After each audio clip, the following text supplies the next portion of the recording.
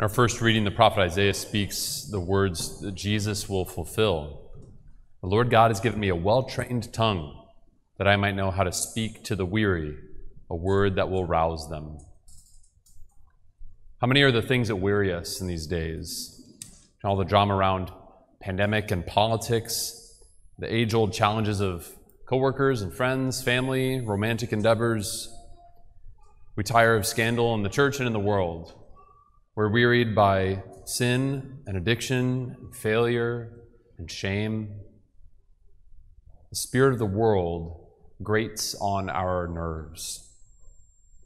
Maybe the things that bother us most are the things that seem avoidable, preventable. Imagine all the things that weary Jesus. How much of what goes wrong in our hearts and our lives and our world could be prevented simply by the love of Jesus?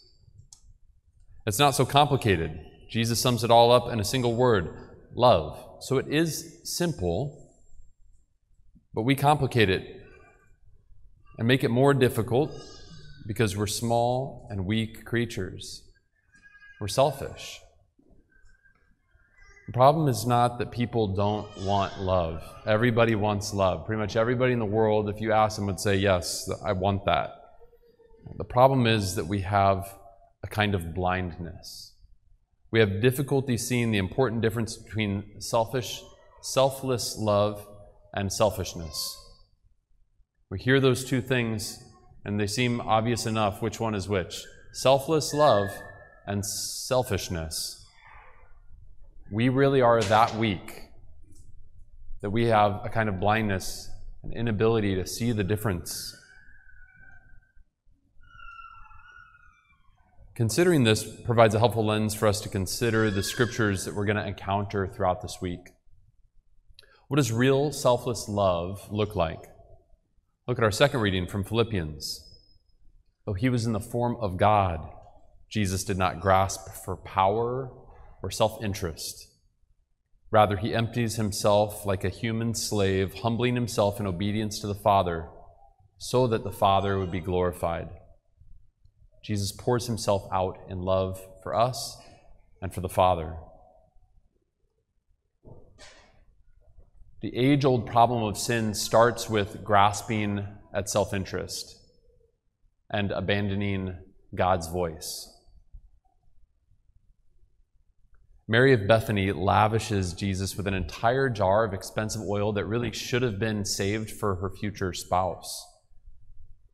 Jesus receives it with gratitude as a preemptive anointing before his death, and he holds her up as an example to show all of us how to love without counting the cost.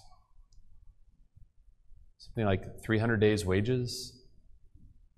Imagine if somebody poured something out all over your head, all over your body, that cost $50,000.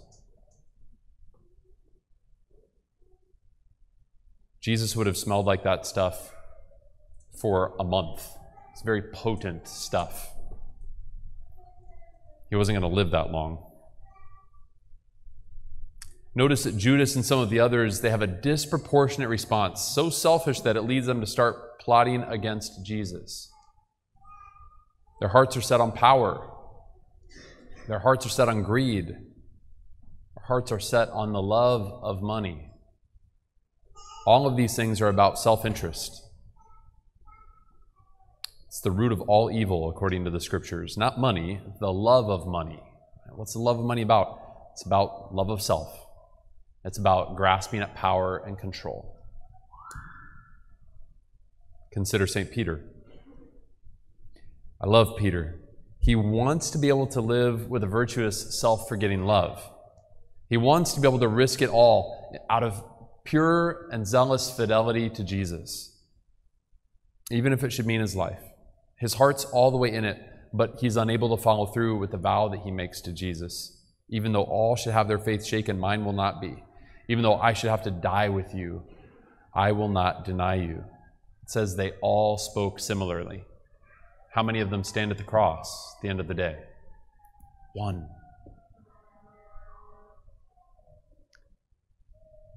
These are the same ones who would be invited to the troubling and difficult but intensely intimate Garden of Gethsemane. They want to be there for Jesus, but are unable to. As Jesus says it, the spirit is willing, but the flesh is weak. It's like Jesus is kind of like, in a way, maybe sort of telling them, like, it's okay. Like, I know that your heart's here. It's just that you're human. Your heart's in it. Your mind's in it. You're trying to do it. You're just failing. You're just falling short. Often enough, our hearts are in the right place. We want to follow Jesus closely and never abandon him or his teachings, but in our weakness, we fail. Here we need to put aside our pride and ask God for the grace we need to persevere. We simply cannot love the way Jesus calls us to on our own strength. It's important to consider this during this Holy Week.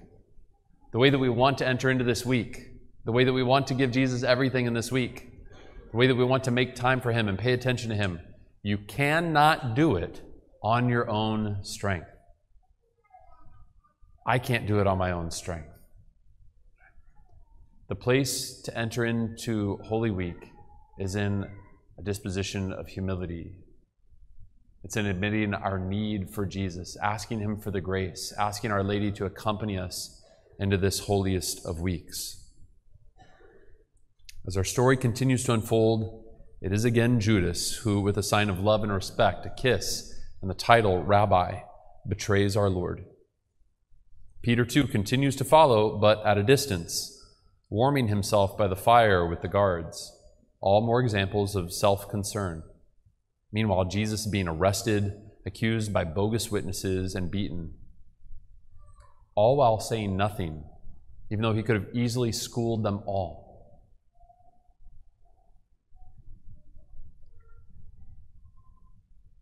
We have an incredible opportunity that lays before us in this week, is to attend the school of Christian charity, to see what the love of Jesus really looks like.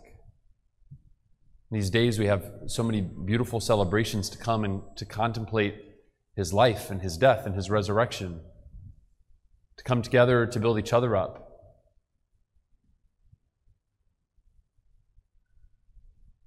Let's ask today, out of humility and our poverty, for Jesus to teach us how to love.